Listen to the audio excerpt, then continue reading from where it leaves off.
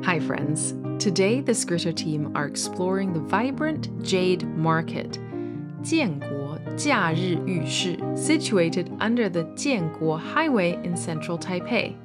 It's a great place to visit during the weekend, particularly if you are looking for some shade or an indoor activity. This market started life back in the late 80s when a couple of street vendors gathered near the old Guanghua market. Since the vendors blocked the sidewalk, they then moved to the parking lot underneath the Jianguo Highway and gradually expanded it to its current size, which now hosts hundreds of individual stalls. In Chinese culture, jade symbolizes virtue, status, and culture, with its significance starting as far back as over 7 millennia ago in 5000 BCE.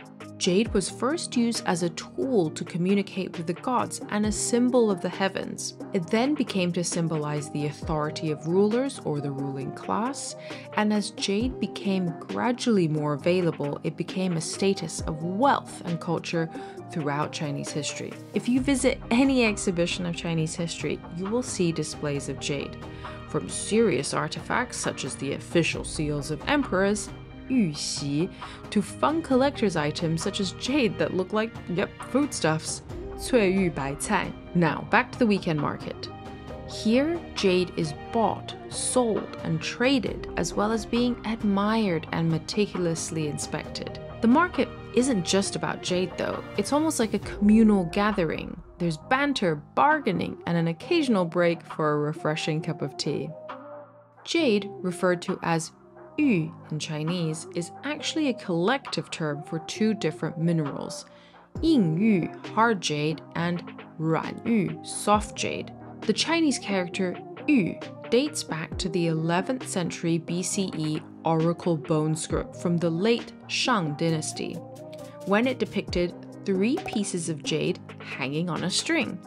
The dot was later added to differentiate it from the character Wang, king.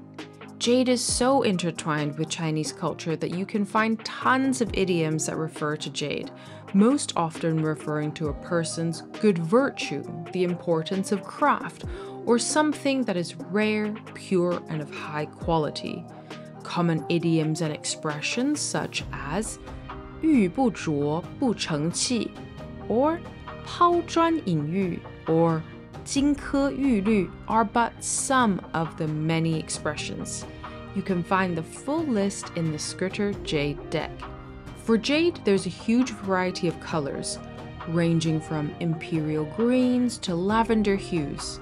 Determining the price and quality of jade requires years of experience and expert tools, but it does often come down to the color, texture, translucency, size, and of course the amount of treatment or workmanship involved.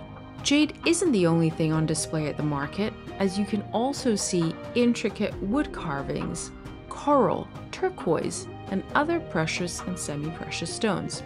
Well, there you have it, a quick tour around the 建国假日玉市. Join us for the next video where we cross the intersection and visit the weekend flower market. Next time you're visiting Taipei, be sure to visit this wonderful attraction. See you next time. 再见!